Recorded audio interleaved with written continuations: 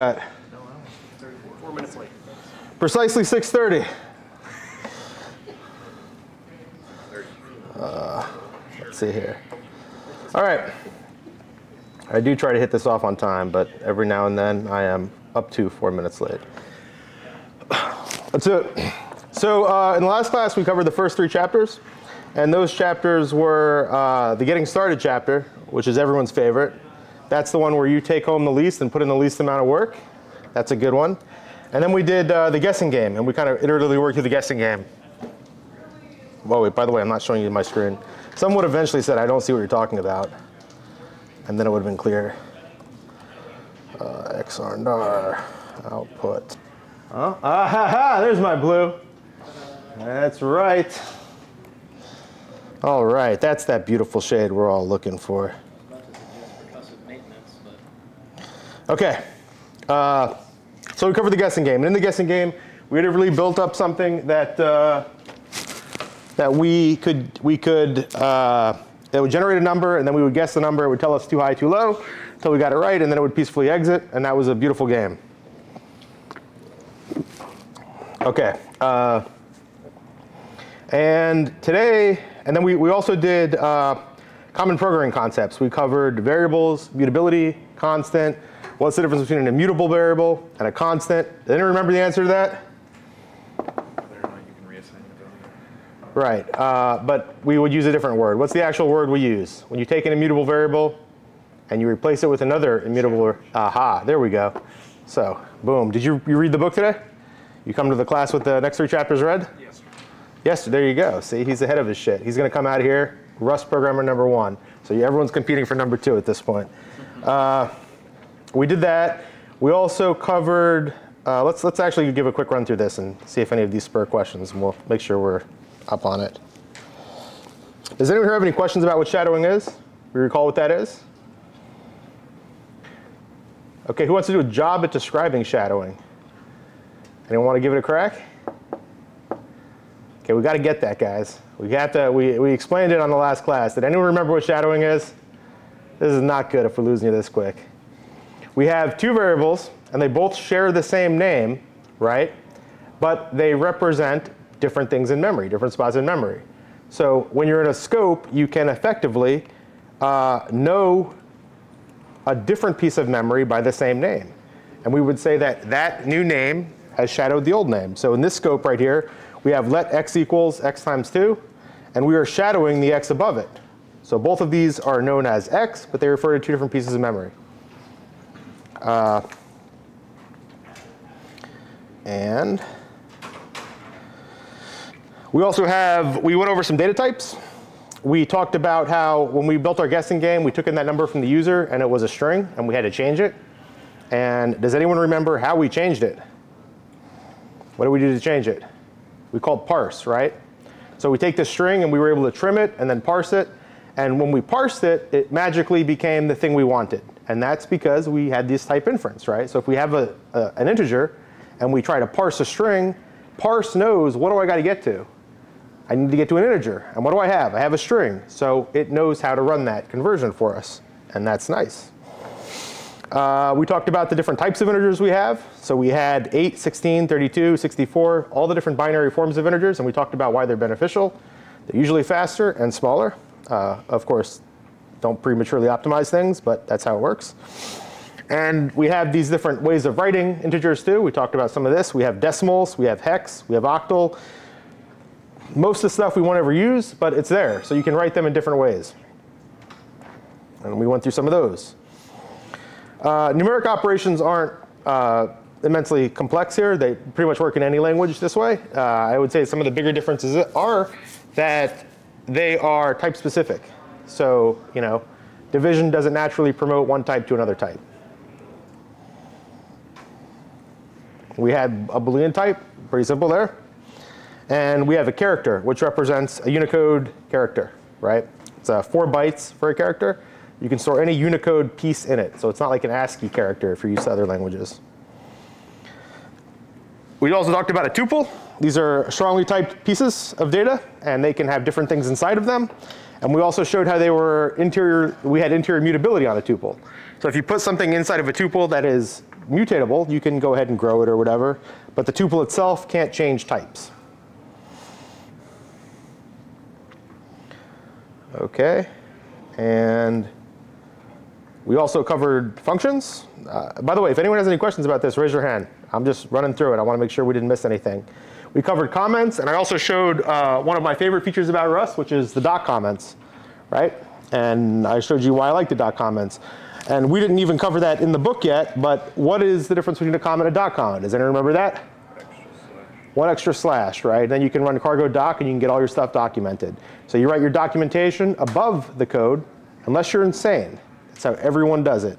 One more slash, and it tells Rust, I am commenting the code below me. So it's not just this nebulous thing that sits somewhere. You're actually telling Rust, I'm commenting this thing. And Rust is smart enough to figure out what that thing is you're commenting, and then it can even generate you books for it. You can choose if you want to sit over there or over here. We've got plenty of seats. OK. And all right, and then control flow. Let's go ahead and click that one up too.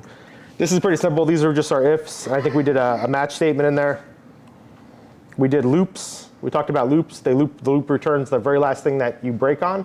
That's the return statement of a loop. OK. So ownership. So the deal is that this is, I would say, one of the more complex areas of Rust.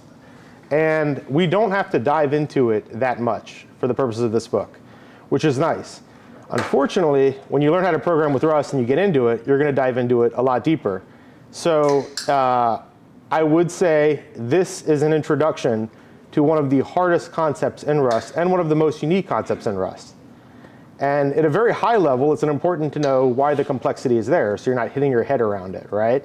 So I don't think the book is very clear here about why the concept exists. Why don't any other languages do it like this? Let's actually hit on that. The concept of ownership is created because there's a problem Rust is solving. And the problem that Rust is trying to solve is, effectively, who cleans up data? That's the biggest problem. There's other things you get to. But who cleans up data, right?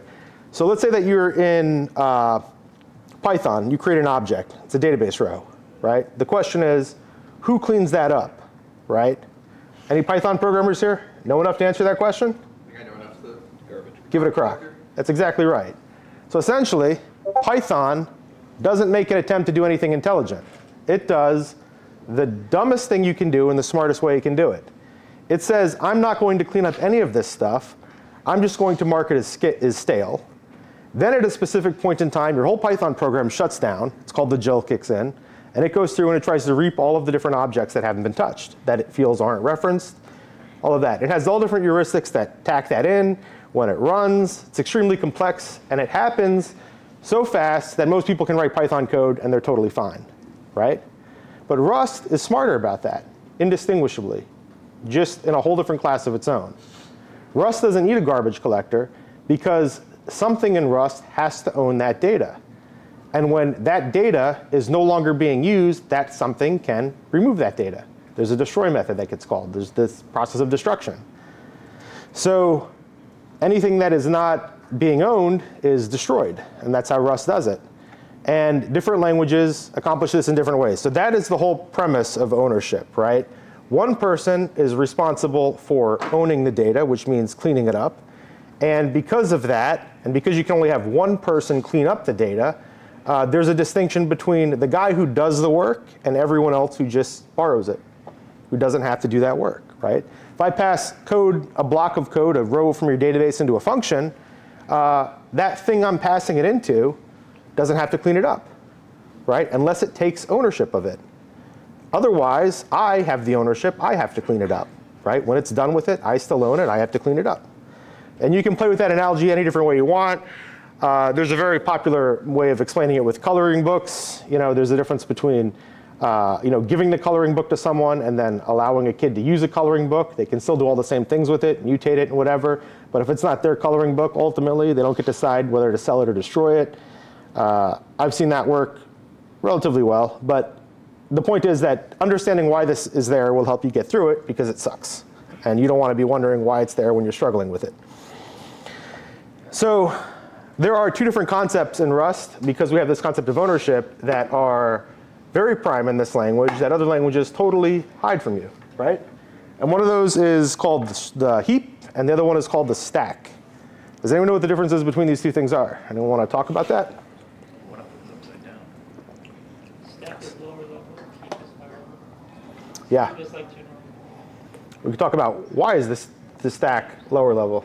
Because it's basically the memory allocated for when you're into a function call. But so is the heap. No, it can be shared between a bunch of functions. Well, I mean, they're both blocks of memory. The reason why the stack is lower level is because the CPU actually has instruction sets that operate on the stack, right? So the CPU has an instruction set that tells it effectively, you want to pop something off the stack.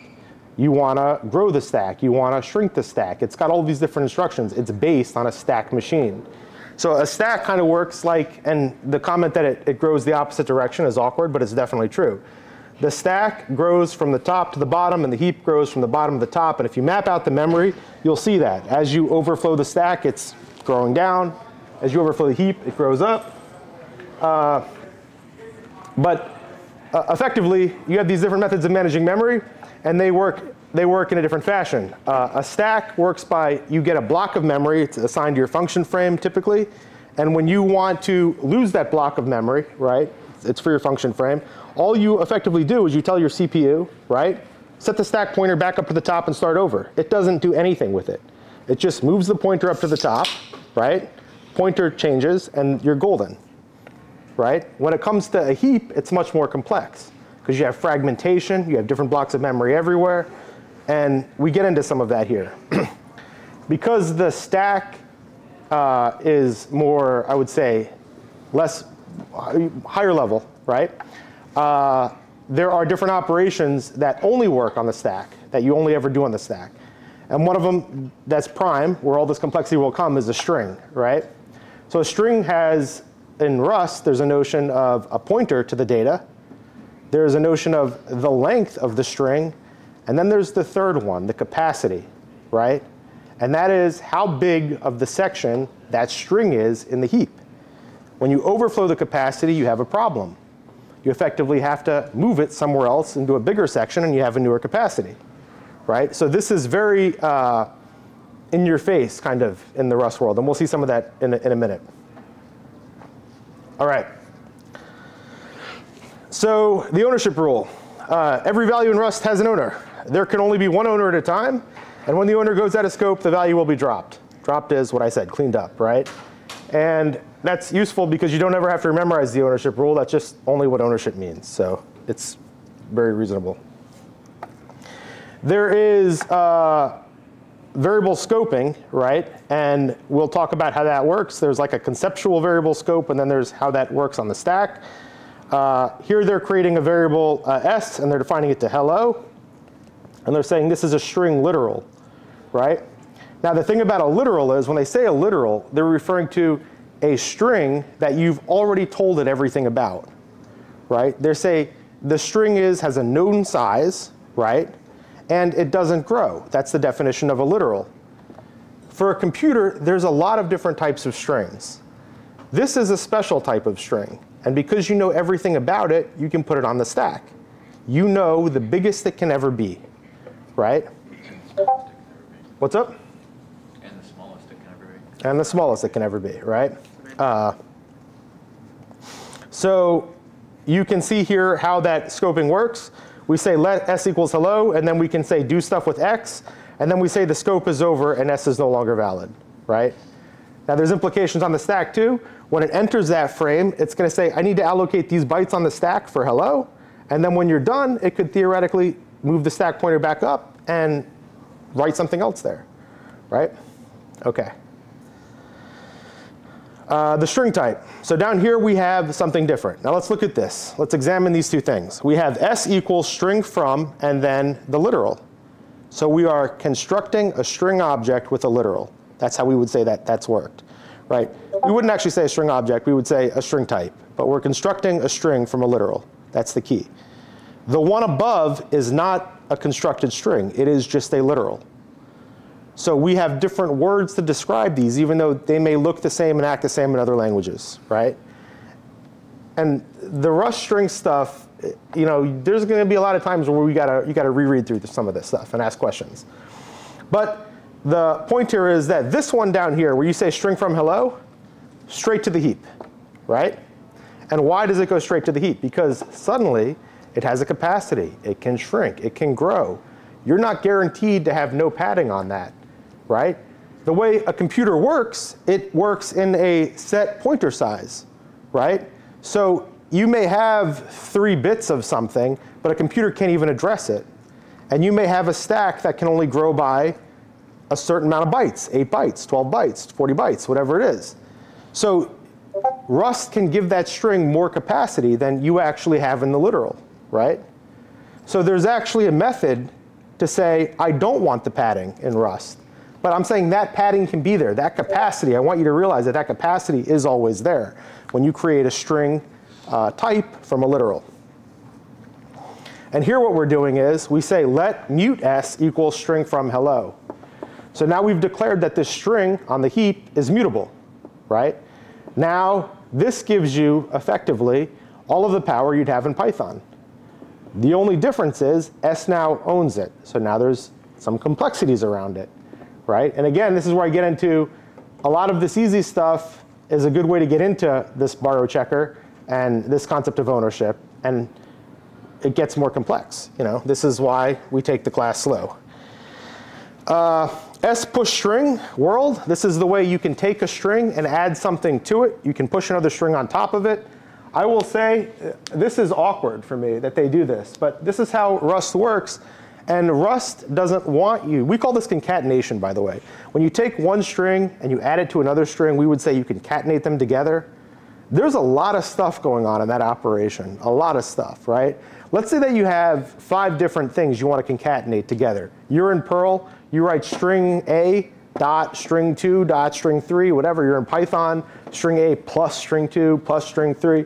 These are concatenation operators. They're taking those strings and they're putting them together for you. Think about if you're processing that, right? You don't know how big the final string is. You don't even know that you have a final string. Because when you add 2 strings together, you get another string. You add another string to that, you get another string. You add another string to that, you get another string, right? So all of these different operations, string plus string returns a string. If you got more stuff after that, another string, you add those 2 together, you return a string. What I'm getting at here is that there's a lot of middle steps to producing that last string. If you have a lot of different things you're concatenating together, you're going to have a lot of middle steps. So Rust makes this in your face ugly, right? Doesn't want you to do it. And they're showing you the method that would be insane if you did this, right? Which is this push string method. Now, the question then should emerge, let's sneak ahead and cheat. What's the right way to do that in Rust? Use a macro called format. Rust is all about macros, right? There's a macro called format, and it gives you the ability to say, I want to take 5 strings and concatenate them. I want to put it together however I want. Effectively, format is just like print, except rather than sending the new thing you constructed to the screen, it's actually going to take it, build the type, and return it, right? So if you've ever seen, you've seen the print ln exclamation point, we have format exclamation point, same thing, right? Except it's returning the type rather than putting it to your screen. All right. But yeah, if you see something like this and you come from Python, it's a little arcane to have to do s.pushString. Why don't we have an operator for it? The reason is because it is both slower and it does a lot more work. Something has to own it when it returns it. Memory and allocation. So let's hit this part up. And what we have is, yeah. This is just getting, OK, this is doing the same thing we just did. They're talking about the garbage collector in other languages. However, the second part is different. In languages with the garbage collector, see, I just picked on Python because that's how they do it. You could also pick on Java, by the way. But 3 people aren't even here today, so it's a little too easy. But yeah, other languages do this differently. And there's nothing special there. We already went through that. Variables and data interacting with move. OK. So we have this term we've introduced called ownership, right? The two ways in which you can interact with the ownership in Rust is to move and to borrow, right? Those are just the terms we use. You could think of a lot more terms with, coloring book like give, but the Rust term is move and the Rust term is borrow. And how that works is very simple. We do that with an equal sign, right? So with an equal sign, we can say we want to move this value somewhere else, and it'll work like that. Here we say s1 equals string from hello. We assign S1 to S2. We would say we have moved the value into S2. It's taken ownership of it. So is it a pointer or a copy? It is a fat pointer because it's a string from, right? So a string. So the question was, is it a pointer or a copy? And the answer is it's what we call a fat pointer. We differentiate, especially when we're teaching it. It's very important to differentiate. You have a notion of a pointer, which is saying, I'm looking at this address in memory, right? And then you have a notion of a fat pointer, which tells you something more. I'm looking at this address in memory, but that address in memory you're allowed to write 15 characters to, even though only 10 characters are currently written. So we have more things around a pointer in this case that you don't see in some other languages that don't have that. Back. A very important point is there are certain types that are static size that do a different thing when you move them. And they actually, it's not really moving, it's actually creating a new volume. Right. Well, we'll get in that very shortly. There's a distinction here that we don't have to make yet, and we're not going to make it yet. I want to talk more about this concept of the pointer, right? So we kind of get an idea of why Rust is different. Why does Rust have this concept called a fat pointer? And other languages don't have it or need it, right? There are two common ways of representing strings in memory. If you have a string, like Evan, there's 4 letters, right? I can pass that around, and I can tell you those 4 letters are my string, right? Start at this address, and for 4 letters, you're going to have my name, Evan, right? There is an alternative to that other languages use. In this design, we would have to have the number 4 and a pointer. So we would have to have 2 things, 2 pieces of information. In other languages, they slay that dragon differently. They have just the pointer. And then you say, well, how do you know how long it is? Well, they have the other unit of information stored as a terminator at the end. That's very common, right? So the way C does it, which is gigantic, is you just point to the piece of memory, and then after your 4 characters, EVAN, there's what they call a null character. And that's how C does it. So C, you just pass around pointers. Nothing knows how long anything is, and a string is defined as a piece of memory that ends in null. Now, the question you should ask is, what happens if the memory doesn't end in null? C explodes. Horrible. Every security vulnerability, the vast majority of them are around this notion of not knowing what you're pointing to. So this is a much safer way to do it. And to be clear, the null thing isn't free. It takes 1 byte. So you could just as easily tell it what the size of the string is, then you don't ever have to worry about it, right? And that's the way Rust is architected. So I want to be sure that we clarify the notion between a pointer and a fat pointer, and why a fat pointer exists, and why some languages don't have it, and we're kind of unique, though not totally in that. All right. So the S1 and S2 component here, we see that they are both pointing to the same piece of data. And now we're going to get to what you're talking about. OK. So what the hell happened, right? Well, there is a notion of a copy, which copies the underlying data. And then there is the notion of a clone, which just makes it, how would I say this? The problem with clone is that there is really no definition of it. It can do all kinds of crazy things. I would say this about clone. Clone is always guaranteed to be lighter than a copy. And what's up? No, it could just be a fat pointer. That's what I'm saying. It's always guaranteed to be lighter than a copy. And I would say also, it will always guaranteed to work the same way unless it doesn't work at all. And you'll see that happen sometimes too. You'll see some areas where cloning data just simply won't work at all. And there are limitations to that, right? So here what we're doing is we have a string, and that string says hello in memory. There's a piece of memory somewhere that says hello. And we have this thing called S1, and it's pointing to that piece of memory, right? So S1 is a string type, and it's pointing to a piece of memory that says hello. We clone S1. We don't actually have to copy the bytes that are in hello. We can leave them there and say, I just want to point to the same thing. Now you have two pieces of data, right? And they can work effectively just fine, right? So this is what it looks like to say, S1 equals S2.clone. OK. Now here's what it looks like to say S1 equals S2.copy. Right now we have copied the string entirely. So now we have pointer, length, and capacity, and we have duplicated them all together.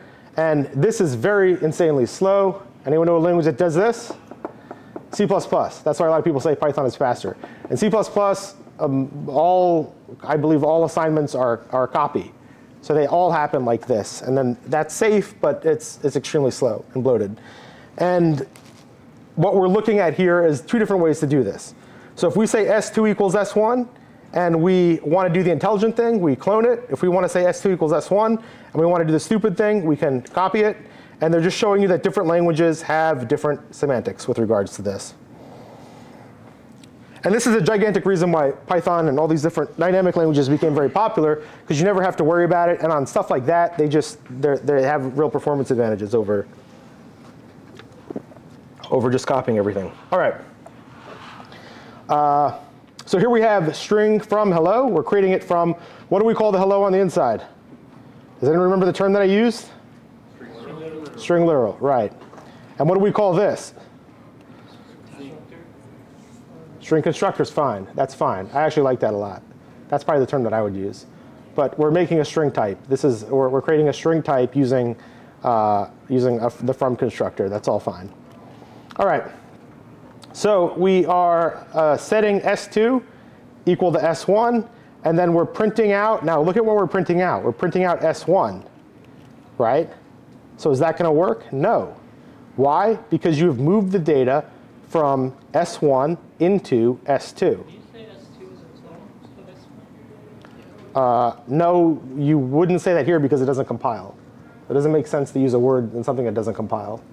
You could do S2 equals S1.clone and actually clone it. But this doesn't actually compile, right? What's up? So the moment you move it, the original reference point, you just can't use it anymore? Yes. Yes. I'm trying to think. Yeah. Yeah. You're just thinking with that. Cool. It's like a shadow somewhere? Then could you just use this one again to map it to something else then? Like a new variable? So You lost ownership. You can't do You can give the ownership back, yes. That's where we're going to go. And there are other things you can do too. But let's just stick with this. Yes, you would say it's a move, and you can no longer access S1. Keeping it as simple as you said, and not entertaining more complex situations. What you said is totally fine. OK. S1 and S2. So S1 and S2, both in this case, point to the same piece of data. And it says this solves our problem, right? Because now we're not actually moving the underlying value. We are cloning the underlying value, right? So this will clone, right? Well, to get what they're showing down here in figure 4.4, yes, that'll work. So which one would be the reference? Like the read-only reference? The second one? Or are they both? They would both be the read-only reference. They could only both be the read-only reference. Because you can only ever have one mutable reference or one or more immutable references, right? So that was actually something we covered in the last class. And I'll say that again, just in case someone didn't catch that. With Rust, you can only have one mutable way to access data. Or you can have one or more immutable ways to access data. So if you declare something as immutable, you can have a lot of them. And the example that I gave you of why this is useful is, if you have a piece of data and you're running lots of, you kids like the GPUs these days, but whatever, you have lots of different things that want to access that data. If that data is read-only, you can have everything access it at the same time. You don't care, because they're not actually changing that data. They may return something new. They may not return anything at all. You're totally fine. That's a useful thing for a computer to have. A concept of immutability means you can make your applications parallel and have different concurrent things accessing it at the same time. And you don't have to worry about any race conditions. The second you have one thing that's mutable that accesses it, all those assumptions go out the window. And that's why the notion of building these abstractions around how the computer actually works, it works so well with Rust. Rust takes the machine and it says, how do we model what the machine needs in a language? A lot of other programs like Haskell take mathematician ideas and they say, how do I make a computer behave like that? They're working at the problem on the opposite angle. Rust emerges from engineering constraints, and these other languages emerge from philosophy and geek stuff. It's all geek stuff, but things that don't exist. All right. So variables and data interacting with clone. So here we're going to see this again. So the question is, how do we get this, right? And let's go up here. Let's talk about this. String from hello, s2 equals s1. The question is, what's happening there? I said I wouldn't call it cloning. I wouldn't call it cloning because it doesn't compile. If you want it to compile, you would clone it. What would that look like? It would look just like this right here. I'll make it a little bigger. So now we have string from hello, and I say s2 equals s1.clone. Now you've cloned it. You haven't copied the string. So you've only made that fat pointer, right? You've only copied that fat pointer. How big is that fat pointer? It's pretty damn small, really small, minusculely small. It's important to go over that. We use an adjective fat because it's bigger than a regular pointer and because we like to body shame pointers. But if you talk about another language, right, like Perl, the smallest thing you can carry in Perl is 36 bytes. A Rust fat pointer is like 3 bytes, well, a little bit more than that. 64-bit pointer. 8, let's say 10 bytes, right? 10 bytes, I think, is like the smallest Rust fat pointer. So substantially smaller, right? A pointer in memory plus a capacity and a length. All right. Stack only data, copy. And here we have, yes, OK. So here's the thing about cloning and copying, right? I'll tie this into exactly what I just said. A fat pointer is, what was the words we used? Not fat, but bigger than a regular pointer, right? Now, not everything needs to have a pointer at all, right? Some things can just exist as bytes in memory that Rust knows where they're at. It passes them around. And here's a case where that happens. In this case, we have a piece of memory on the stack which stores the value 5. Just the value 5. Now that could be in a different, we went over the integers yesterday, right? We covered them in the fundamentals, right? So an integer is these multiples of bytes, 8, 16, 32, 64. These can be different sizes of integers Rust supports. And if you want to copy x and it's equal to 5, you could just be copying 8 bytes. That is smaller than the fat pointer, right? That's if it's an 8-byte integer, which is 64 bits. It could just be 1 byte, So in some cases, you don't even need to do any of this stuff, right? And in these cases, Rust does something that is very simple, very convenient, and people they want to make it a habit. That's their inclination. It solves all the problems. I want to make it a habit. And that is, if you don't need any of this complexity, because it's faster and better without it, just copy the data. Rust does it for you, right? Now this is a real clever trick, and it can get you into a lot of trouble because it can make you lazy. It can give you a way to not learn the language, and then you're not taking real advantage of your tools. You're still probably faster than Python and Java, for what it's worth. But you have this here, let x equals 5, let y equals x. If 5 was a string, you would have a problem with that. It wouldn't compile like the last one didn't. You would have to say, let y equals x dot clone. But because it's just an integer, we would say it's a primitive, you can just copy that into a new location. And in fact, copying the bytes for the 5 is faster than putting it in memory and copying a fat pointer, or copying the whole fat pointer. It's faster than both of those operations. So Rust does that for you, and it doesn't add any more complexity. That's a gift, but it gives you a way out, because then you can just say, why doesn't everything implement copy? You know, why don't I just create a new type that implements copy for string, and then you just copy them everywhere, you know? There's all kinds of stupid tricks like that that people get themselves into. All right. So ownership and functions. We kind of hit on this one earlier.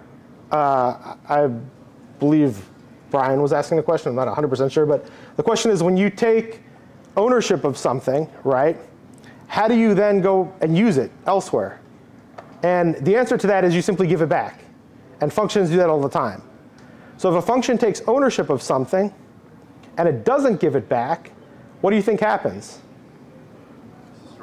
It's destroyed. It's very simple. And it's actually beautiful. So think about it like this. If I give someone my coloring book and they cannot give it back to me, for my purposes, it's gone.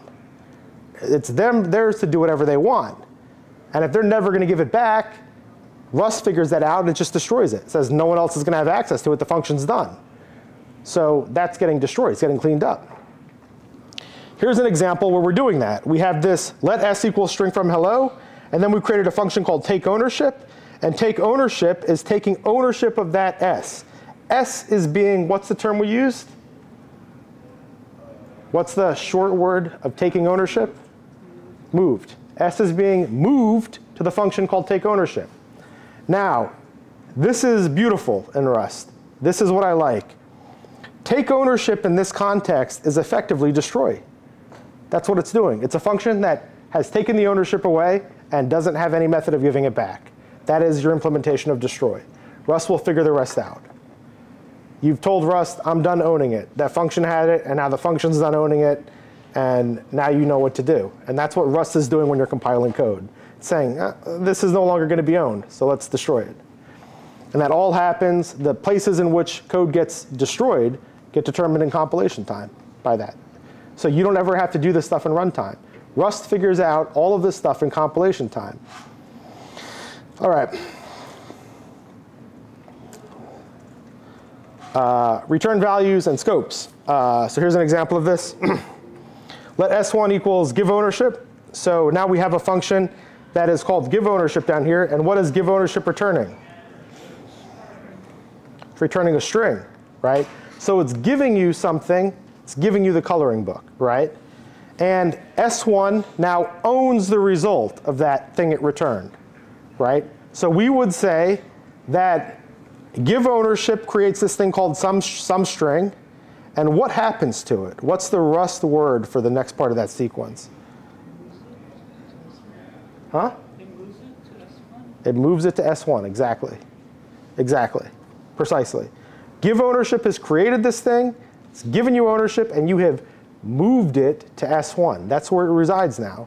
And now whose job is it to clean it up? Main. Exactly. S1, yours, main, because main is the function name. All of those things are correct.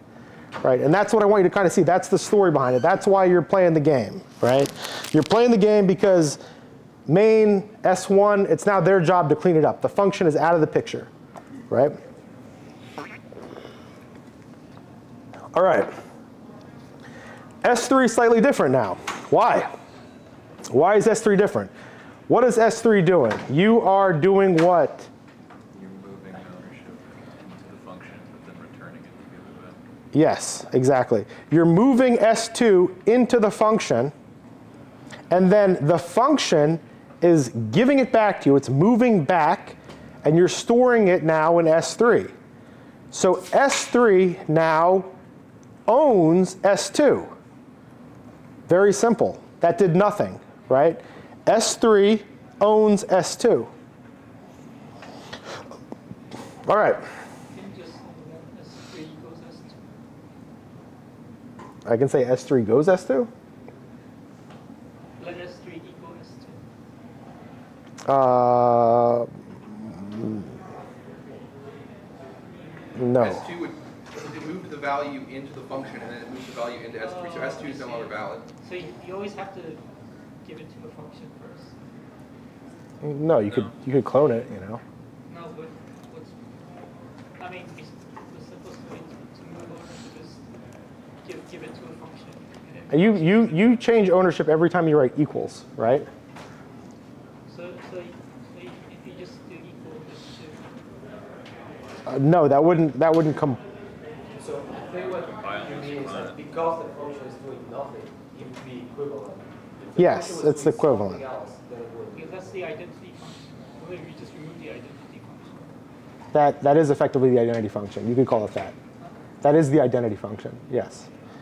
But you can't. But you always need an identity function to do the sign. No.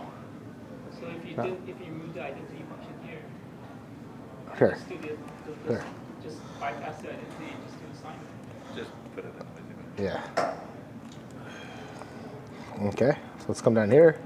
Cargo new, bin, and then hello. We'll say here ownership. Boop. Ownership. Vim source main. Now I'm going to paste this code in here. Cargo run. Runs. Okay, now the question is, can I write this? By the way, these coloring schemes are horrible. How can you guys look at that? You can't even read that S3. Now watch this. I'm going to install a better coloring scheme. Beautiful, beautiful. Now it's vibrant.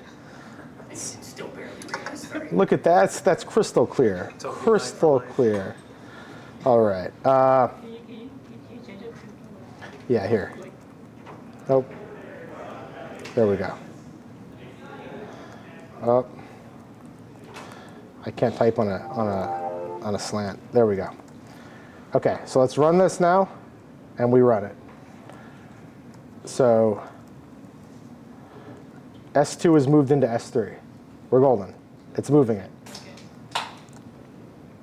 So the problem we were having in the last one is, let's take a look at this. Let's bookmark this. Let's come back. We were here. Okay. So this one didn't work, not because we didn't do clone, but because we referenced S1 afterward. That's the reason why, right? So this is the same. You can move ownership with the equal sign, but then you can't reference the older copy. If you need to reference the older copy, you need to clone it. So this example didn't work because we didn't clone it. So I should be more careful, because I assume that we're all building on the same example. It's because of lifetime. The moment you try to reference it again, the lifetime gets extended to that point. Right? It's not an identity function. It's actually a clone function. So It's not a clone function. It's a move. That's it. It's just moving the value. No, Yeah. I mean, the take and give back. It's not an identity. Oh, it is. It is an identity. It's not doing anything. Here, you could even just call it this. Look here. We could just say here ID, right? And you would just say here, like that, right? Now you would agree it's an identity function. Now you just come down here, S2 equals. An identity function is just a function that gives you the same thing back. It just returns you the same thing. There you go. Does nothing. So I'm just saying the reason why this example works and the other one doesn't is because I didn't read it. And the other example that we had, I thought we were building on, had that print in there. And the print made it to where it didn't work. And they cut that out of this example. OK? So the answer is you can do it simply with an equal sign. And that works in this case because we're not using the value again. All right. OK. Return value. We did this. Here. Yes. Oh. Question. Yeah. I'm having a hard time making sense of what is happening to like S1 after it gets invalidated and now S2 takes ownership. So at some point, let's say S1 goes out of scope and gets the memory, right, of S1 gets cleared up. Now S1 holds a pointer, right? It holds a pointer just to the data that S2 is now taking ownership of. S1 holds a fat pointer to the It's data. in the strong, it has a len, it goes to internal pointer to address memory, right? When it gets clean, when the No, it's not drop really. function in Rust gets called on it. When it's moved, it's just marked as unusable. It's But what happens to that pointer?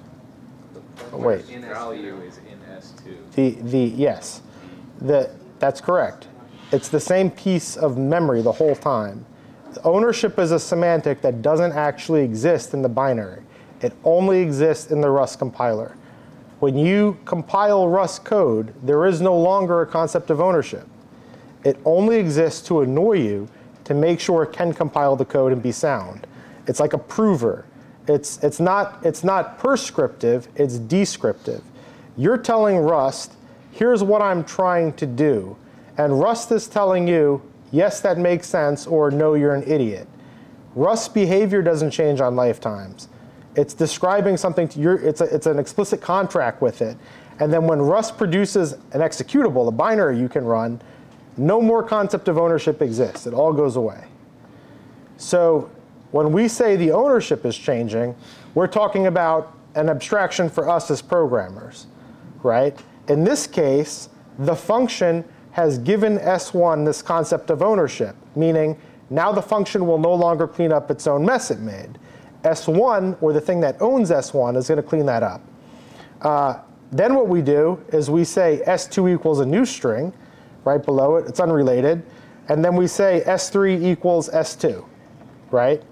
We're showing you that we can pass around these blocks of memory and change their ownership. Can I ask a different question? Sure. Is there any chance that it's not a regular? Are you familiar with C++ pointers? Well, C++ has a lot of different types of pointers too, you know. Is there any chance this is not a regular pointer? Is this a small pointer? This is certainly, I won't say it's a pointer. It's just, Okay, is this ref counted? That's my question. it's a string container, actually. no, it's not a string container. It's a well, it's equivalent to a C struct for a global string. Yes, it C is. struct that contains a pointer to the actual data. But in the sense that like everything in C could be a C struct. So, Yeah. So it's not copying the pointer, it's copying the so struct. basically, when you assign S2 to S3, S2 ceases to exist, is my understanding. Unless you use the clone function. Sorry, I was asking about the earlier example of S1. Yeah, he's asking about the top, line 2. S1 equals give ownership. I'm saying in gives ownership example, right, what is happening there is, and let's come down here to look at the code is right down here, right? Give ownership is creating this piece of memory on the heap on line 5. It's saying, go to the heap, build a piece of memory with the string literal called yours. I'm asking about the other example where we said S1 is equal to a string from, and then we said S2 is equal to S1. I'm sorry, where's that in the, this is the line? He's asking about the first example. Yeah, and then you try to print the S1 and it fails. Yeah. Oh, okay, I thought you were, okay, so you're talking about this code here? Yeah. Let's see here, yeah. So the reason Yeah, shout out to me the second you see this stuff so we don't spend the time to find it again. It's this one right here, right? This is what you're talking about. Okay, so you want to know what's happening here. So S1 is saying, go to the heap, store this string literal, which we know the size of, right, in this type called a string, right? That's going to add to it a capacity, right, that the literal doesn't have. So now we have this fat pointer to this piece of memory on the heap. So S1 is effectively a fat pointer that owns a piece of memory on the heap. You getting that? Yeah. S1's a fat pointer that owns a piece of memory on the heap, and then we're saying let S2 equals S1. So now we're taking that fat pointer, and I am copying that fat pointer. So I have another one. But the thing is that now we have two different fat pointers that are supposed to own the same piece of memory, right? The problem is that can't happen because equal does the move. So Rust errors out and it says you can't print the first one, S1, because it no longer owns that part of that piece of data, right? Here's the actual error. Move occurs because S1 has type string, which does not implement the copy trait, right? So it's effectively saying we can't do that. I understand all of that. Now the function is over. It goes out of scope, and you want to clean it. So you clean the struct itself and what it points to. But if you clean it both times, can you tell me if it's reference counted? I think that would It is not reference counted. It's not reference. 100% not reference counted. the fat pointer goes out of scope. And when the fat pointer goes out of scope, in the destruct for the fat pointer, it frees the memory it's pointing to. Not reference counted. Is S1 getting destroyed at the same time that equals sign happened, like right after it moves the data? No. S1 is not getting destroyed because the data that S1 is pointing to on the heap, right, is still being used. You have moved it to S2. So because you've moved it to S2, the data underneath it cannot be destroyed. S1 just simply, it can't own that data, right? So it's weird because what I'm doing is I'm trying to explain a compilation error. And I'm telling you why it's failing, right? It's failing because these things aren't possible, just to be clear, you know? It's failing because you can't access S1 after you've moved it. So I'm telling you why it's not working, right? Not why it is working. It is not working because S1 at the point that you print that line no longer owns that data. You've moved it out. S1 doesn't have it. But S1 still exists. It doesn't exist in the real world because this doesn't compile. That's a hard question to ask, right? Like it's confusing. You say S1 doesn't have the data because S1 doesn't exist, and I'm like, well, the program doesn't compile. Why doesn't the program compile? Because S1 doesn't have the data. You know, the program doesn't compile because S1 doesn't exist with that data anymore. So there's no program in which S1 has the data or doesn't have the data because it's unsound, and the program can't even compile. What is the state of S1 if instead of referencing S1 in that print, you reference S2? So you're printing the contents of S2. What happens to S1? OK, now that is a good question, because in this case, it would work. So what would happen with S1 is that the compiler would know that that code is no longer accessible by the name of S1 because it's been moved, and it would just work. That's totally valid.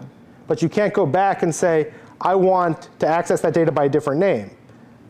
Because now you have a problem. You moved it, right? You didn't copy it. You didn't clone it. You moved it. Yeah, so I think the answer to this question is basically if you go to figure 4.3, right below, there's a paragraph that says, to ensure memory safety after the line left S2 equals S1, Rust considers S1 as no longer valid. Yeah, so it considers no longer valid, and S2 is the one that has to drop whenever it goes out of scope. That's what it says. Yeah. Yeah, here's where he's showing this right here. This is what you're showing right here? No, figure 4-3. Yeah, but the if you go down there, that paragraph, the second one. To ensure memory safety, you're going at the very top. To ensure memory safety. Yeah. After the line left. S2 equals S1. Rust considers S1 as no longer valid. Therefore, Rust doesn't need to free anything when S1 goes out of scope. Check out what happens when you try to use S1 after S2 is created. OK, so that is the right way to say it. Yes. Yeah. Yes. So I mean, effectively what we're saying is, does the data from S1 get freed? No, because something is still pointing to it. But S1 is not valid, right? And I think that's kind of how we answered that question, so right? It's effectively like if you drop it, but it's still there. It is not at all. That's totally wrong. No. If you drop it, it's cleaned up. What they're telling you here is that S1 is not dropped. The data from S1 is moved, and it's owned by S2. It was dropped. But I meant the fat pointer data. The fat pointer is the same. It's the same fat pointer. So why would it be invalid? Both are supposedly read-only. Why would you make S1 invalid? Because you didn't clone it explicitly. You could imagine a language that just implicitly cloned fat pointers, but that's not Rust. So it moves. S equals is the move semantic. Clone is a different semantic, right? Does it actually move the memory, or basically you're just renaming S1? OK. It's the reference. This is why I don't like the word move. You're not moving the memory. Okay, good. So all you're doing is changing the name of the variable. Change that. You're precisely. Yes, exactly. Say it again. All you do is Say it again, Alex. Changing the ownership. Exactly. You're changing the ownership, right? So move in Rust world is changing ownership. let's be absolutely clear about this. When you think move, do not think copying bytes. When you hear move, you mean changing ownership. Totally different things. Yes? Is this basically like move in the file system? No, Mm, No? not at all. It's like, Well, I mean, it's not totally wrong. Think of it like yeah, that. it is. Yeah, It's like rename. I guess. yeah, it is kind of like it is in a You're file not system. moving the Yeah. data on the disk, you're just moving. Move the link. Yeah, you have the same inode in two different places. I actually don't hate that analogy. I think it's fine at the level we're at. It falls apart later, but it's totally good at the level we're at. So yes, it is kind of like that. You can think of it like that. So I guess what confuses me is that they say when we assign S1 to a string, the string data is copied. So you're copying the pointer. That's what they're saying. That's kind of what's confusing me. So if you're copying the pointer, why would the first one be coming by?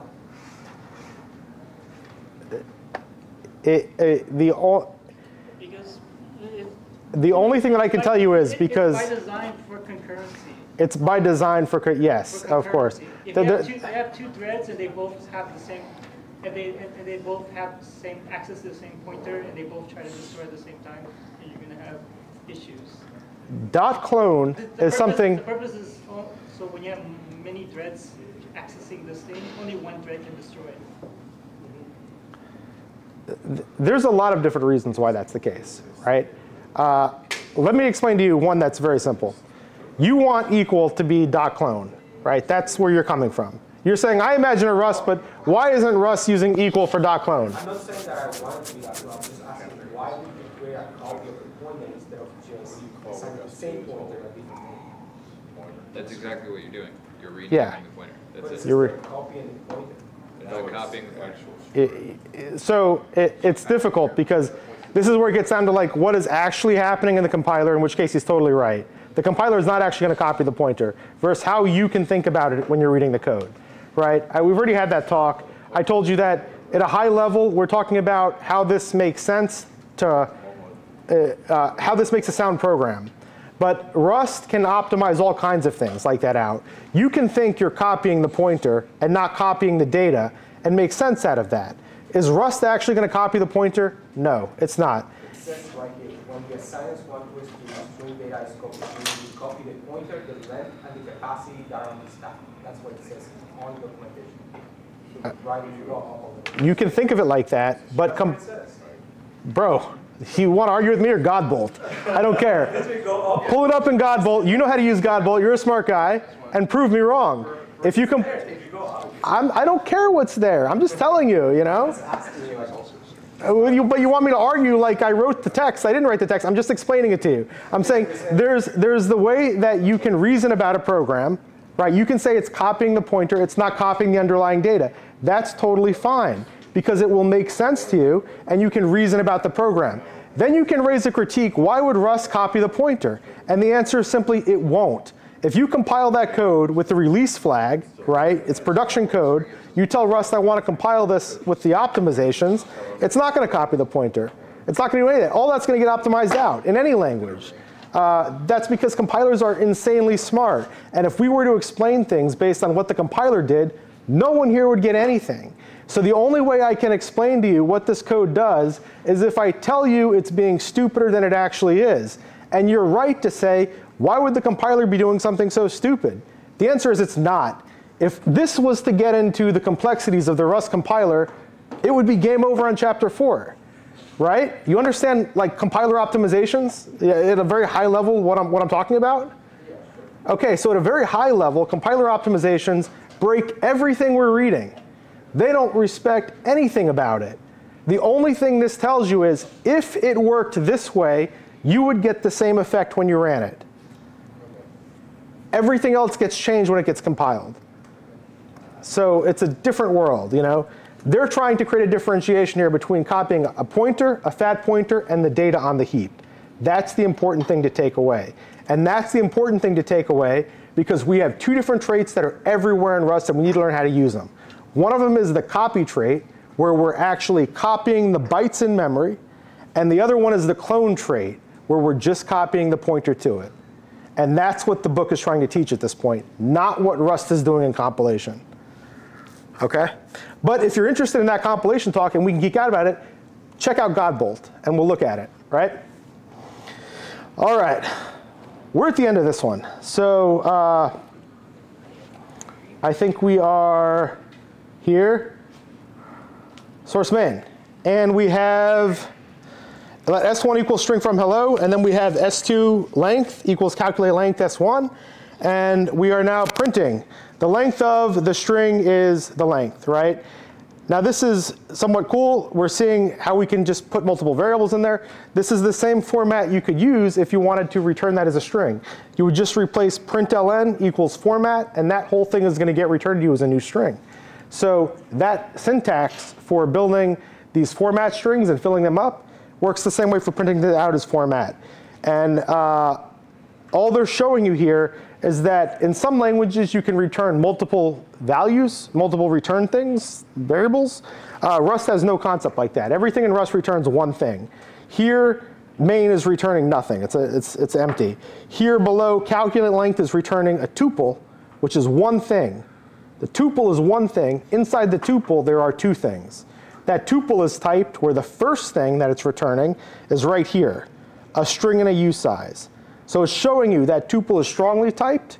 That's the type of it. That's what's getting returned. OK? And boom, we are done with ownership 4.1. OK. References and borrowing. By the way, this is going to get worse. And then I'm just saying this is going to get worse. This is not actually that bad, but this is going to be worse than the last one. And then 5, I think we're going to blow through because it's substantially easier. All right. References and borrowing. So now we get into what does borrowing mean, right? So far we've talked about moving. We move with the equal sign. Now we're going to get into how do references work. We set here, let s1 equal string from hello. We're giving it, what is from here? What's the right word for from? Literal, right? We're saying let length equals calculate length, and we're giving it a reference. This is the new piece of semantics that we're getting. And then we're saying the length of the string is string, s1 length. Now, here is the catch. Why this is new to us is if s1 was being given to length, right, we were moving s1 into calculate length, you would no longer have access to it in the print line statement. Now we're showing you how you can work around that. That means when you're thinking about all this stuff, you need to be thinking about what do I want to do with this code afterward? Who do I want to own it and clean it up? In this case, even though we are allowing calculate length to borrow s1, it is not going to clean it up. We're going to clean it up. And we know that because we didn't move it into calculate length. So we still own it. We still have it. When that thing is done with it, it's still ours. It's going to give it back, and we can do whatever we want with it. That's what we're saying. If s1 was declared as mutable, would calculate length be able to mutate it? Yes. But you'd have to declare this as mute pointer to s1, and you'd have to declare this down here as a mutable pointer to the string. Yes. But yeah. What's up? Rust is like forcing you to clean up your own shit by making you like figure out who's gonna take responsibility of what. Yeah. Yeah. Wow. Definitely. Yeah. Think of it like that. It is definitely. That's why I started this off at saying this is why we're struggling like this, right?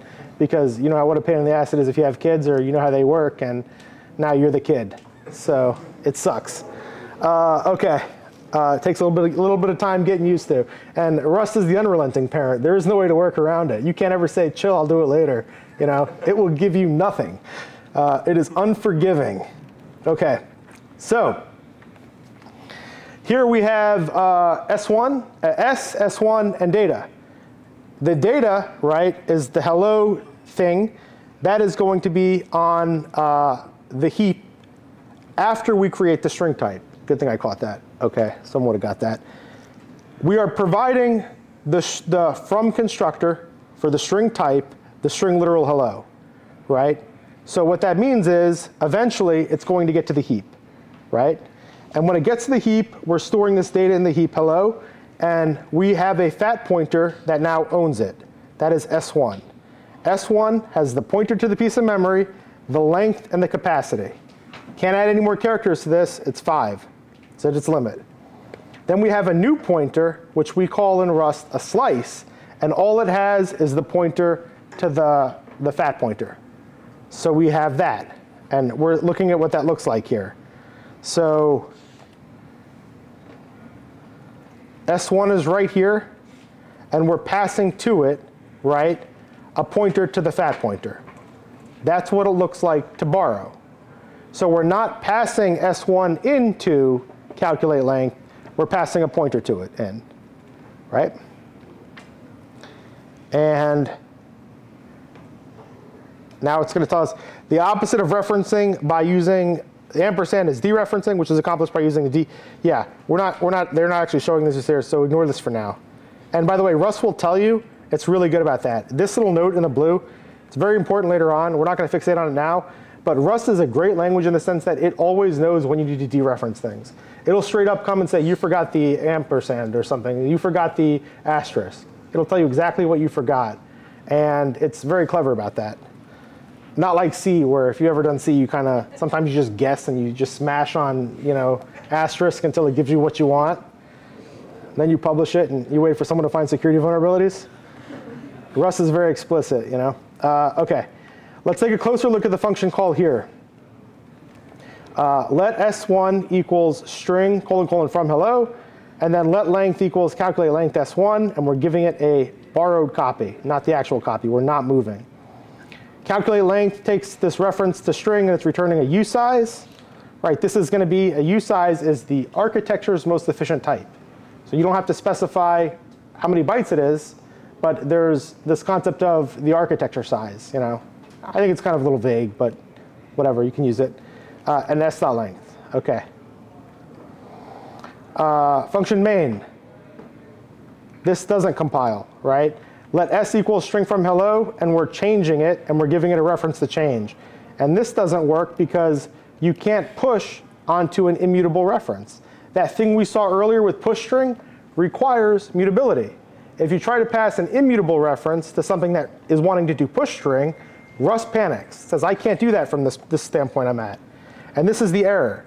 Let's take some time to read this error because it's not important, but I just want you to show this is how good Rust is going to be at telling you you're stupid. So if this doesn't make sense to you, no, Rust will, at least for all the beginner stuff, hold your hand through it and tell you why you're doing it wrong. You can learn a lot by doing this, right? So if this sounds complex, it is, and you're going to screw it up all the time, and Rust will make sure you're doing it right at the end. And that's it. You got to bash your head against it a bunch. So this is probably a stupid question for stupid question's sake.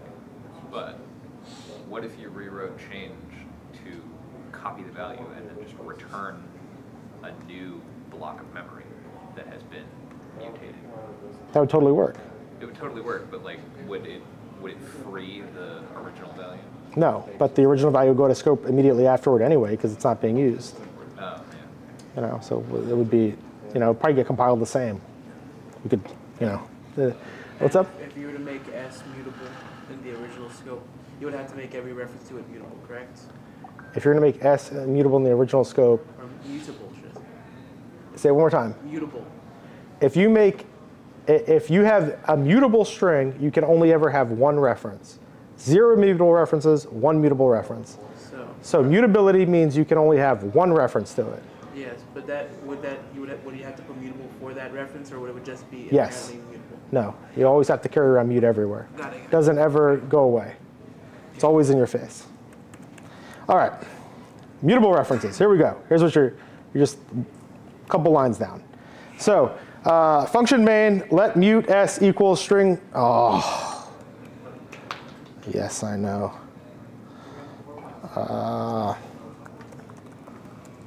Oh, look at that. I went to a whole other page.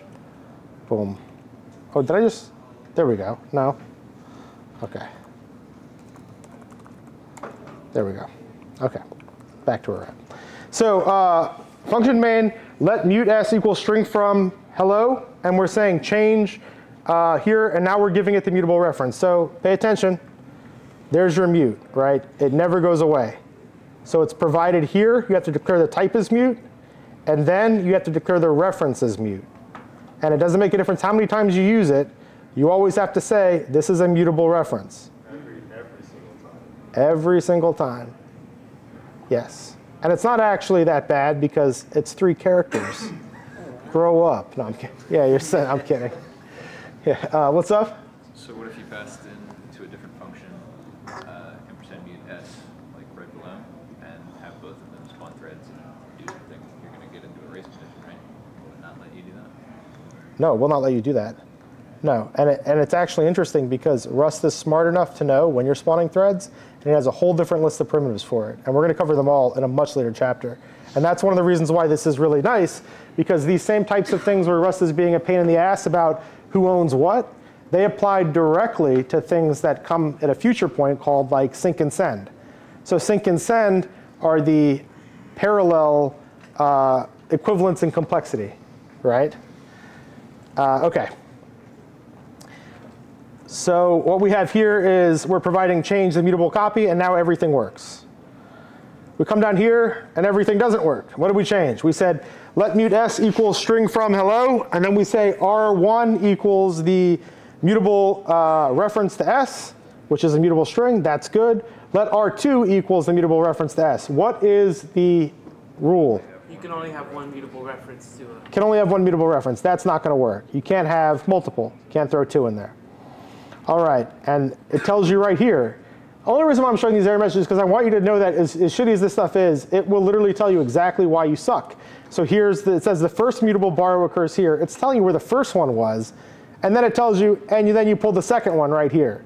That's nice. In most languages like Perl, it only tells you the first time you fucked up that it found.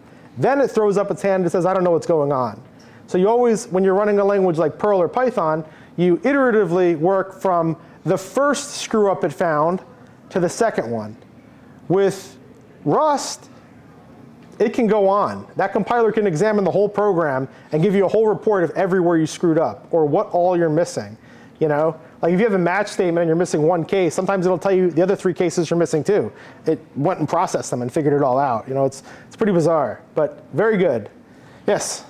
So if you remove R1 from the print, then you work, right? Say it again louder. If you remove R1 from the print statement, it will become valid, right?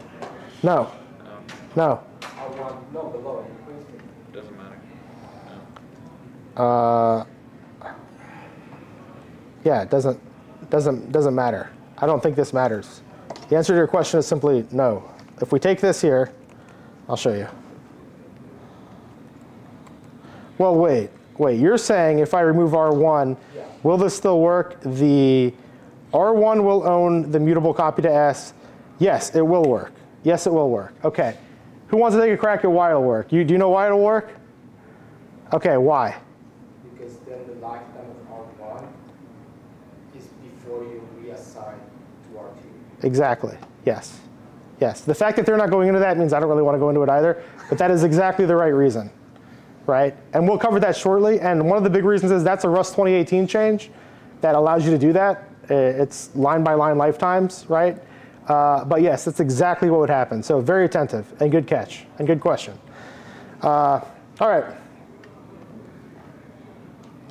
Let's go here. See, so here we're introducing scopes, but we're not doing line scopes yet. And this is like the older version of doing it. So we say let mute s equals string from hello. And then we say let r1 equals mute s. And then we're saying r1 goes out of scope here. And then we have let r2 equals mute s. So now we have exactly what you're talking about. We're just not showing the line number thing yet, right? But this is exactly how you can think about it. So his question was, if we go up here, why does this, he said, if we don't have the print, will this work, right? And the answer to that is yes. And now I think we're going to approach why. If we come down here and we look at this, if it was written like this, it would be very clear why it would work. Because we have an explicit brace that creates a scope, which we can then scope that ownership into. And when the braces are done, that scope is out, R1 no longer needs to have the mutable copy of S. So because R1 no longer needs the mutable reference, something else can have a mutable reference. So the key is, Rust says you can't have multiple mutable references that exist at the same time. If by at the same time, do you mean in the same scope? Yes, but here's the thing. There's implicit scoping, and we're going to get into that. So a line can satisfy its own scope, right? You can just imagine every line is covered with its own braces, and that kind of will do the similar thing. Yes? Yeah, so the way that I understand it is that the Rust compiler is smart enough to know that since you're not using R1 anymore, Right. drop that there, and then you can have a new zero. Yeah.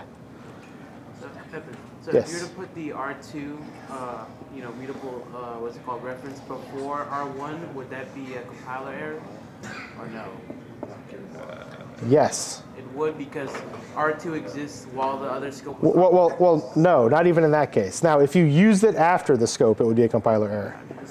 Because if you're not using the reference, Rust is free to release it right away. That's the key here that we're missing. Declare it before the scope. I'm saying if you declared it up here, you said let R2 equals mute S, because you're never using R2 again, Rust can immediately free it. What if you do use it? If you use it later, though, it will be an error. Yes, then you've got your error. That's exactly right. That's your question. So you got to be a little more careful about it. But that's exactly right. You got it. Okay, now here we have let mute S equals string from hello. We have let R1 equals the reference to S. No problem. No problem. Why? Because they're not mutable. You can have as many immutable references as you want. So both of these are not a problem. Create references all day long as none of them are mutable. Down here, big problem. Big problem, you've created a mutable reference. And when you can only have one mutable references or any amount of immutable references. It doesn't matter which way you slice that. You create the immutable ones first, and the mutable one, error. Mutable one, then the immutable ones, error. It just won't work. So that's it. And so it has got a scope first, and then you can make immutables. So if you have a mutable one, then that goes out of scope. You can make an infinite amount of immutable ones. Yes. Okay. Yeah. Because they can't exist at the same time. Right. And the reason, to be clear, like that's also something somewhat clever. You better get your butt back here. I'm holding this whole class for you. I told you. Where are you going? I have somewhere to be. Nonsense. Sit down. I'll catch up. Dirty slut. You better come with the next 3 chapters read. Yeah. Suckers me into a 10-week class and deuces out an hour early. Literally said to me, he's going to say something when I leave. Yeah, you know I am, of course. That's why I like you better than your old man. He's not bad, but you got him beat. All right. Let's. I want to point this out one more time because I want to make this. I want to say this explicitly. These print lines here are clever, right? And it never occurred to me that they're clever until you asked this question. The reason why these are clever is because without these print lines, Rust can do totally different things because it can free all of these variables up whenever it wants. So all of these variables are being held, right? And the destruction, the freeing of them is being stopped because they are later being referenced in the print statements. So these print statements are not merely diagnostic. They allow these error statements and this logic of the book to continue. Okay, it's an interesting observation. Move the print line and they could just dump all of them, right? Yeah, because if you move the print line, it'll say R1, we no longer need you. You're no longer being referenced, so this doesn't exist anymore. R2, you're not being used anymore, so you don't exist anymore. I don't need to keep that around. R3, this is mutable. I'll keep that around. Okay, that makes sense. And it would totally work, you know. So the reason why that whole process, the whole book doesn't fall apart, is because you've got to pay attention. This is not just giving you diagnostics. This is it's saying I need to have access to all these 3 things, so don't pull your shenanigans, you know. Okay, cool. Let mute S equals string from hello. And I bet that's also something really interesting, that if you get the first edition of the Rust book and you try to run it today, it probably won't work. I bet it lacks them. Let mute S equals string hello. Let R1 equals the ampersand S. R2 equals ampersand S. Reference to S, better. And then we're printing. Both of these work. Now here's the key, exactly. So here, This is where it's being explicit about that observation. We have the print statement right here, and then right below it, it says variables R1 and R2 will not be used after this point. They're making it clear that the print statement is what's making them used. This code will compile because the last usage of the immutable references, the print line, occurs before the mutable reference is introduced, right? Now here, R1 and R2 are dead, the mutable reference is there, and it works. OK. I would have known that if I reread the entire material before doing this. OK. Let main, we're doing, OK, this is the dangle. They're showing you how you can't create a dangling reference. Does anyone know what a dangling reference is? Let's go over that term, dangling reference. OK, so in C, and by the way, when it comes to explaining why Rust is so much better, we always pick on C. It's just the way things work, because it gets everything wrong. You know, it's just an older way of doing things. So in C, you have a pointer, and it's only ever a pointer to a location in memory, right? Doesn't have capacity, doesn't have length, doesn't have anything.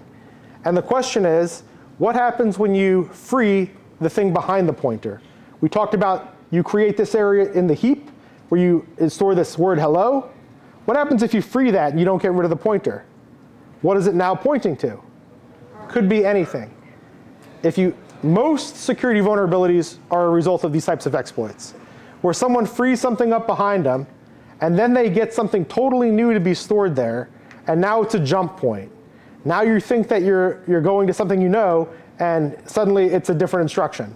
You know, they change a jump, or they get a password to be stored in there, and now you think you're reading from a block that has, you know, grandma's date of birth or whatever, and instead it's got her social security number. All of these are like areas in which we would say it's a dangling reference. You have manipulated the area underneath the reference, and you did not update the reference. Rust has 0 of these. You never have to worry about them. Here's an example of a semantic that would create it if it would compile. So now we're back in the world of, I can't explain to you what's actually happening simply because it won't work, right? I can explain to you why it's not going to work, and that's it. I can't say like, well, you know, let's pretend like it worked and explain. I'll just tell you, this doesn't work. The reason why this doesn't work is because dangle is returning a reference to a string, right?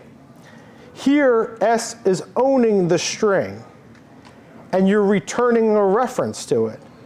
So what happens when you own something? What did I start off this whole class saying ownership was about? How it gets cleaned up, exactly. How it gets cleaned up. So this function called dangle is owning, we all agree, at this line right here, it is owning this thing called S, right? Which is a pointer to an area in the heap, right? Now we're saying, because it's owning it, it is responsible for cleaning it up. Now, did it move ownership outside? No. What is it doing? It's giving a reference to that. And Rust is saying, you're responsible for cleaning it up. So when you go out of scope, it's gone. And you're giving someone else a reference to that thing that you have, that's impossible. End of story. Will not compile, right? And because it won't compile, things in Rust can get a little wacky, right? Like there'll be areas where you see things where you'll be like, how do I get out of this problem? And we'll go into some of those later on. And I'll show you where that actually can be a lot more confusing than you want it to be. But there is no way around this, right? So here's another question. If you want dangle to return a string, how would you do it? You just delete the ampersand in the function definition and at the end. Change the function to return the string, so something else owns it, and then you can return the owned copy of the string. You can move it out. OK, let's address it a different way. Could a function ever return a reference to a string? Don't answer this one, Josh. I know you know the answer. Yeah, I mean, I would think it could if it's referenced multiple times to function. You would think it could if it's what? If the function is referenced multiple times. Like, you call the function multiple times? I don't know. No. No? OK. But it sounded good. But totally wrong. Not even 1%. No, okay. What's up? So if you pass a reference to a string to the function, and then you return that reference back.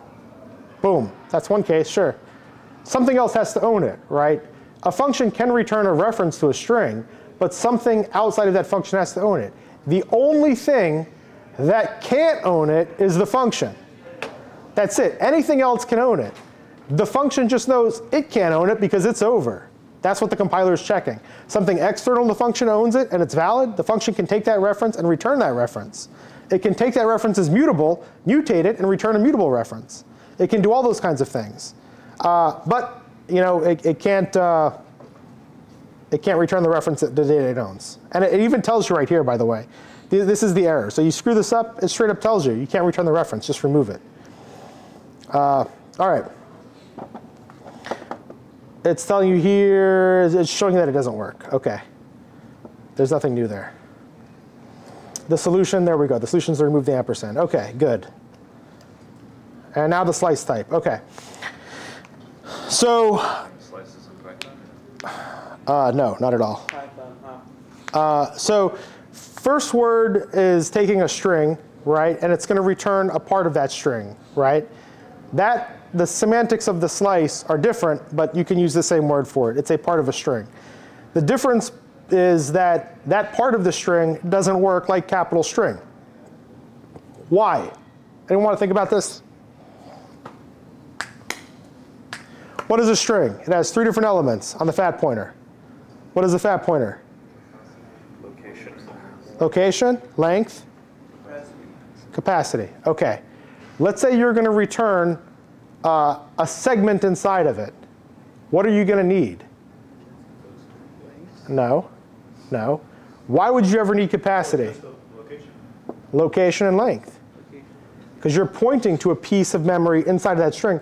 Why would you never need capacity? Because you're only referencing a small amount, it's not going to change. Well, let's say it is mutable. Why would you never need the... The compiler is smart enough to not let you do dumb things and go out of bounds. They can just reference the location of what you want to see. Because there is no case in which changing the middle of the string, growing the capacity or shrinking the capacity, is acceptable to the string you're in. What would it look like if you shrunk the string? You can shrink a string. You can drop the capacity, truncate it. There's actually a truncate method on a string. What would it mean if you truncated a segment of a string, the inside of a string? Let's say you have this word right here. Let's take something really easy here. You have, here, let's delete all this stuff. Let's say you have something like this. You have foo, bar, baz, right? This is, let's pseudocode this. Let s equals foo, bar, baz. Let's put it in strings. So I hate this. Stupid. You kids, they can't write two quotation marks. Why don't you highlight the whole thing? Yeah, if you highlight and just hit it once, it'll surround. So wait, you're supposed to do like what? How are you supposed to do this today? How do you quote a string with a modern editor? B, end line. And then I did the quote sign and I got this? That's useful? That's what you want? I don't know if you have the plugin, but you do SA quotation after you highlight it. Yeah. So you highlight it SA quotation. Or you just use related. SA quotation. It says main modified. By the way, this is you were the lazy Vim guy, right? It does capital S. You're the lazy. You got me to use this shit. You don't know how to quote things in it. I didn't get you to use it. If I got you to use it, I would teach you how to If use it. it's highlighted, what about capital S and then quotes? Yeah, it's because you don't have mini. This is where my ADHD. This has nothing to do with Rust. Yes. Yeah. Okay. So yeah, we find out how to quote a string. So we have the string here, foo bar baz. Let's say that you want to reference now just the baz part, right? What do you need to point to? Rather, just bar. Let's look at just bar. What do we need to point to just bar? Location. And the length. You need to know how many characters it has, right? And I keep getting out of the question, what use would capacity be? You can't shrink it. You can't grow it. It's not of any use, right? So I'm saying there's a difference here between a string slice, which has only got the pointer and the length, and the capacity, right? So here's where they're getting at. We take this here, first word. First word is taking a reference to a string, not a string slice, and it's returning a usize. And that usize represents the length, right? Whatever. Let's come down here. Here's where we're no? None of this stuff is new, by the way. We're not getting to anything new yet. I want to get to where we're getting new things. String string slices, here we go. Okay, so here's where we have hello world, and now we have this guy right here, where we're saying we want to slice. Has anyone ever seen this syntax right here in the middle? It's a range. Okay, no more questions, no more answers from you for 5 minutes. Because you got them all down, you know it. This is a range, right? So we've seen these before and we covered it. Does anyone remember the last time this came up? That's not an insult, by the way, you're just way ahead. Does anyone remember where we last talked about ranges? What did I say about them? We talked about them in the first class. I introduced you ... equals, right? I thought it was something kind of cool. Rust has the ability to say, from this thing in the range, the start, up to and including the end. So Rust has the ... equal thing. We had it in the first chapter. Anyway, this is saying from 0 up to and not including 5. From 6 up to and not including 11. We're taking two different parts of that string. Two different slices of it, right? Is what they're showing you here. And now here's what it looks like, right? We have S, which is the string. S equals the piece in the heap that owns hello world. Now we have world down here, and that equals the 6, the pointer to the 6, and the length of 5. It equals the rest of it, right? Okay, and then hello actually equals the first part. They don't show it, but hello would actually be just like world, and it would point to this and go up to this part, the hello part. So they actually create two string slices, and they don't show it. They just show S, you know? Okay. Rust ... range syntax. This is also kind of cool. Rust will figure out the end if you exclude it, or the beginning if you exclude it. You don't have to do anything goofy to say the last, like a -1 or something. It knows. So they're just showing you that the range syntax supports going up to and including everything. From either a point in the beginning, you can say everything before it, or you can say everything after it.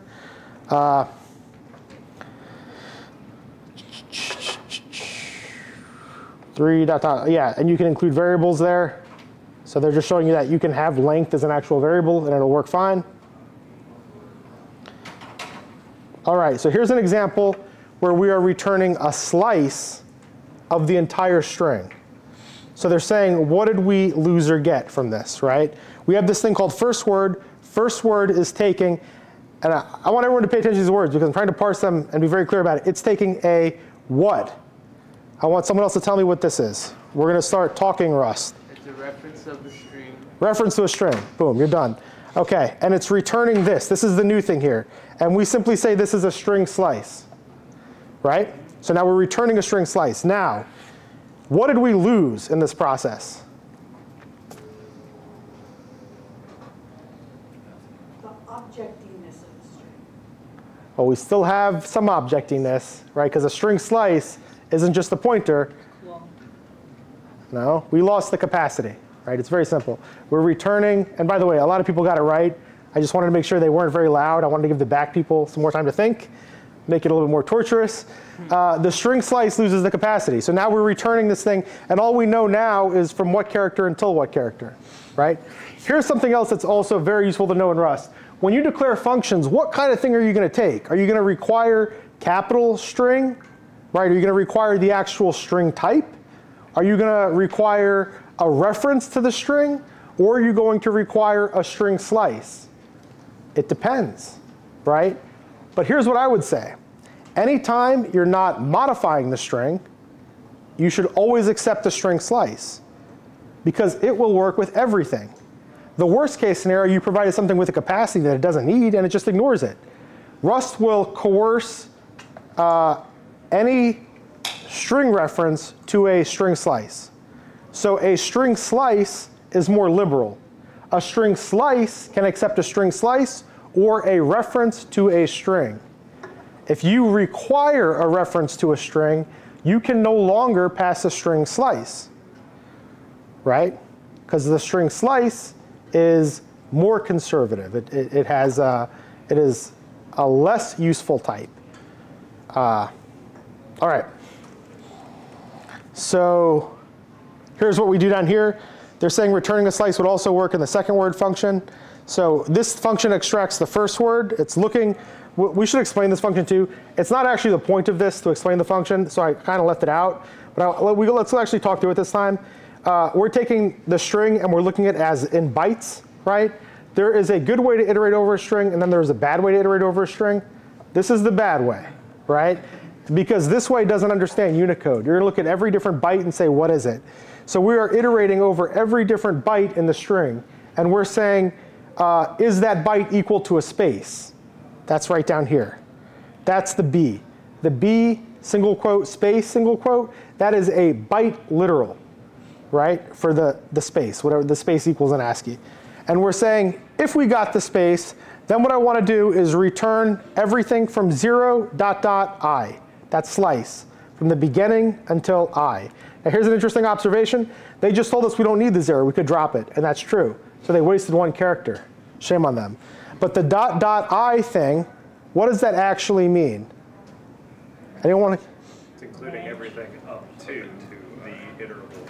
Beautiful. Up to, but not including that last thing. It's exclusive. Yes? So this is byte by byte. So like, because I know like in Rust, like it's already gonna be like UTF-8, I think. So it can, like each character can be different amounts of bytes, I think. Yes. Well, it's. Could it technically like think that it's a space, but it's not. He's asking about offsets. Will it ever think it's a space when it's not? No. Right? But that's because of the semantics of UTF-8. But that's not to say that it will be problematic for other reasons. I don't want to. Let's have that conversation later, because how UTF-8 works is beyond the point here. What I would say is that it's not looking at characters; it's looking at bytes, and that is problematic for other reasons. Yes. All right. Returning a slice would also just work for a second function. And then we have second word, and we're doing the same thing. So big deal. Now this one fails. Why does it fail? Well, we have this mutable s, which is a string type. And we are saying let word equals the first word. So now we're giving first word a reference to s. And then we're calling s.clear.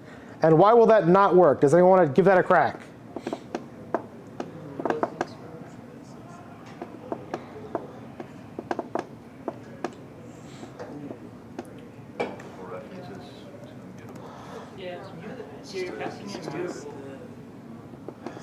OK, let's look at it. We have a mutable type s, and we are now passing an immutable reference, right? So we're giving to first word an immutable reference. That means an immutable reference exists, right? Down here, we are saying we want to print out the word. And then we are calling s.clear. What is the problem with this? The problem is how first word is defined. First word is defined up here as taking a string slice, a reference to a slice, rather taking a reference to a string, taking a reference to a string and returning a string slice, right? And a string slice has the pointer and it has the length. Now, how can I take that reference to a string and return the pointer and the length and then clear it? That's impossible. So Rust knows that's impossible. And how does it know? It knows right here. You cannot borrow s as mutable because it is already borrowed as immutable. God, I can't believe I just did that again. Borrow s. There we go. OK, I forgot the quotes. Right here. So the problem here is that we have the immutable borrow here, and then we have the mutable borrow here. Yes? So basically, my understanding is that because you're returning a string slice, which is basically just a reference to the original. So if you try to clear the original, then you're going to be pointing to space in memory as well. Yes, exactly. I would say it is, yes. You can say it shorter than that even, though. You can say a string slice that you're returning is an immutable reference. That's it. And the giant rule in Rust is one mutable reference or any amount of immutable references. This down here, s.clear, s, because you are calling s.clear, what is clear? Here's next level Rust. We haven't covered any of this stuff yet, but you can just reason about what clear is and how it works. Method that empties mutation. I like that. Let's go over that. Let's because that's exactly where I want to go. You're not exactly right. It is certainly a method that empties a string. But what do we know about this method that empties the string? we know, what does the type signature of that look like? What is it taking? Takes immutable reference to self. Yes, takes immutable reference to self, exactly. And how do we know it takes immutable reference to self? By the way, he's cheating. Here, you took the class. Come out like him.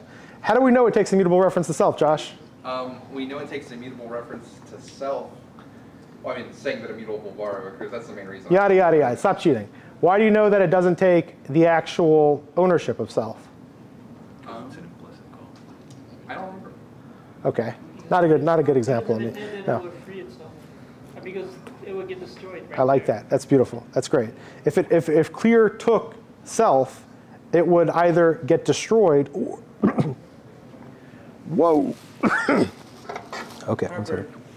Who's getting destroyed? It did say it would rock my world. Yeah, I should have brought water. I actually did, and then I drank it all before I started the class. Fail. Okay. If it took the actual ownership of self, it would either have to free it or return it. Something has to own it. So if you take ownership, you either have to free the thing, destroy it, right, when it runs out of scope, or you have to give it back. And how do we know it doesn't give it back? No assignment. Boom. No assignment. So that's how you can reason about it. So in Rust, you can learn, and by the way, in any strongly typed language, you can learn a lot just by looking at type signatures. I can tell you a great deal about what code does just by looking at the type signature. I'll give you a case in point. Let's say you take a string, right? The only thing you take is a string, and you return a number. What's that function do? Huh? Length. Exactly. It's easy. And you can pretty much do this anytime. Let's say that I take a string and a single character. What is it going to do? Concatenates the characters. Well, sure, that's one thing, but what if it returns a number? Takes a string, takes a single character, returns a number. What does it do? Returns the index of that character, first instance of that character. Well, then it would return a pointer. What if it returns a number? Yeah, it returns the position of that first character. If it returns a pointer, but I said it returns a number. Function takes a string and a single character and returns a number. You're telling me function takes a string and a single character and returns a pointer. No, it returns the position. Return the number of offset in the occurrences. string. Oh, the offset? Yeah, they could do that, yeah. Or it could just count the amount of characters you got, right? Yeah, either one of those would be fine. Anyway, I'm just saying that you can, when you look at the function signatures, you can infer a lot about what a function does or could do just by looking at them, and you can reason about them. You know, those are two different possibilities, sure, and there may be three, but that's still not that many, right? And you can start to say, and one of the things that I actually do sometimes is names suck, right? You always want to know what a function does, and people name them something stupid. Like my favorite one today is configure. Yes, in a module called conf, there's a function called configure. Anyone want to guess? Horrible, but I'm saying like this kind of stuff is, naming is hard anyway, right? So we all kind of screw it up. But I'm saying when you have a function signature, you can reason about what it does. So if it returns a configure object, you know it's a constructor, right? That's always the case. If it returns an object self, or it returns the object in the package, you're constructing. You don't need it to be called new. You can just tell, you know? All right, so string literals is slices. We have this thing here, let s equals hello, comma, world, and we want to look at that, right? So we talked about before how we had this notion of a string literal. A string literal is a string slice, right? I use the word literal because that's the same in every language. A literal means it's constructed from text you gave it, and everything can be determined at compile time. That's the definition of a literal. Whether it's a number, a 5, a string, whatever, those are all given as literal values. Here they're showing you that when you construct a literal, hello world, you construct a string slice. You take that and you put that somewhere. If it's in a function, it's on the stack. And you have now a pointer and a length for it. Anyone have any questions? They're just showing you different ways to construct a literal. And here's a question. Let's say I have this s, and now it is a string slice to a literal that we've given it. How do I create a string type from it? You create a new constructor. Mary? What was your answer? From? Got it. String colon colon from. String colon colon from takes a string slice and it gives you back a string. It constructs the string. It is a typed constructor, as you said earlier. All right. Now we're getting to the whole parameterization thing, and we talked about that. I talked about that earlier. I said that the reference to a string is less useful than the string slice, because in order to have a reference to a string, you have to have a capacity. And a string slice doesn't necessarily have to have a capacity. So the bottom implementation of first word can accept a literal. The top implementation, you have to create that block of memory in the heap. You have to say string from and give that the literal. You don't want to do that, because then you've always got to move things to the heap. The bottom implementation, that can work on the stack. So it is more useful to accept a string slice than a string literal. So a string slice is a pointer memory. So does that mean when you create a literal, you just create like an unnamed block of memory without text? No, I'm sorry, say it one more time?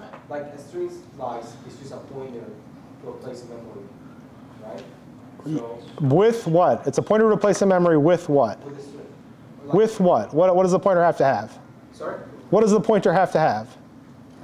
So have the pointer itself and then like a length. A length. There we go. OK. Continue. So when you create a literal, you say it's a string slice. Does that mean you create like an unnamed block of memory with that string? You could say the literal is the block of memory with the string in it, and the string slice is the pointer to that, which has the length. Yes. So you could look at the, if you were to look at the binary in a program, and we could do this later, not at all part of this class, I could show you exactly where in the binary, if it's not in a function, the string literal exists. I can say that's where it is, and it's going to have all kinds of shit next to it, right? So if I take something like this, and we want to, here, I'll just show you really quick, just so we have an idea of how, things are. Here's a list of all the different programs I have. I could take something, I have ZSH in there, and I can run string ZSH. It's going to go find all of the strings for ZSH in there, right? If I look at the binary, it's not true of all of them, but the vast majority of these, especially all the constants, those all get shoved to the same block inside of the binary. They're all up at the very top in read-only memory, right? And when you launch that binary, it copies all that shit into RAM.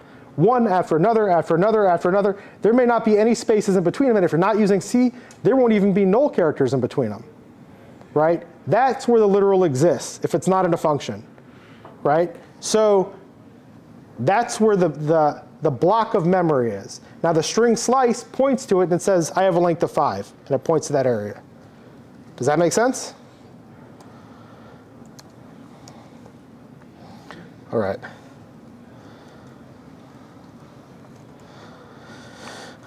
OK. They're showing you different ways to create slices. We can create slices with ranges. We can take a slice to the entire thing with dot dot. That's effectively a shorthand for eliminating the capacity. You have a question? I have a question. I think there's a way to do this, but for ranges, there's a way to make a range inclusive, right, of your last item. Dot dot equals. OK, yeah, I was thinking. All right, just want to make sure. Other slices. Let A equals, and we have an array here. 1, 2, 3, 4, 5. It's an array of 5 elements. Arrays are strongly typed on length. And then here we say let slice equals, and now we're taking a slice of that array. It works the same way. Now we have an array slice, not a string slice. And we're saying assert equals the slice is the same, and it's fine. All right. And that is good. We're 8:30. So I wasn't expecting to get through with 5, and that sucks because 5 was easy, and this shit was a lot harder. But like I said, we'll come back and we'll do 5. 5 is a lot easier, and we did the whole day on 4, So, but I promise, I think most of the days we will do 2 chapters. I don't think we'll ever get another 3 done, but we should be able to do 2. Cool. And sorry, this is one of the rougher ones, And like I said, you're going to hit your head against it, and when you learn Rust, you're going to do everything wrong, and the compiler is going to tell you that it's all wrong. And one of the only things that I can do here is help you understand how it's supposed to work and what you have to do, and it'll tell you what you have to do. Does anyone have any questions on it? Did anyone give Rustlings a shot? I've actually had it for a while, like 25% certain. pretty good Have you done any programmer. projects using that? It's just like. Yeah, lots. It's faster than the book for me. It's I've learned so broken much more code from it. that is deleted. I can. I don't want to show them now because I'm being recorded. It's client code. I mean, I'm a contractor. I own the code, the way it works, but I don't want people to know who my clients are. Do you have any open source projects? Any private hobbies? Do I have any? Just to give us a sense of a little bit relevant. He wants to see dumb code that you wrote. I'm trying to think if I have any dumb Rust code. I don't know the actual answer to that question. So it's only for work right now. Ooh. That was basically the question. Do you have any hobbies that you post that you show us to give us relevant? I mean, I certainly have contributed to open source Rust projects. I just don't know whether or not I have any open source Rust projects I created myself, you know? It'd be kind of weird to show you like a patch for Rust, you know, a Rust project. But Evan, is there any way like the standard library to compare a number to like an even or odd, like status? an even or odd status. So to tell whether a number is even or odd. Here. Mod 2. Yeah. Mod. Yeah, but I'm sure, yeah, mod 2 will work. That'll always work. So how would you use mod 2? You would do number mod %2, and then if that equals 1, it's odd, because mod is going to take the number, divide it by 2. If you get a remainder, you're odd. Oh, okay, that makes sense. It's a mod. Cool. That's it. Wow, we're best friends. Basically. What's When's it? the last time you were asked Phys? When was the last time I was asked what? Phys? It's literally. Yeah.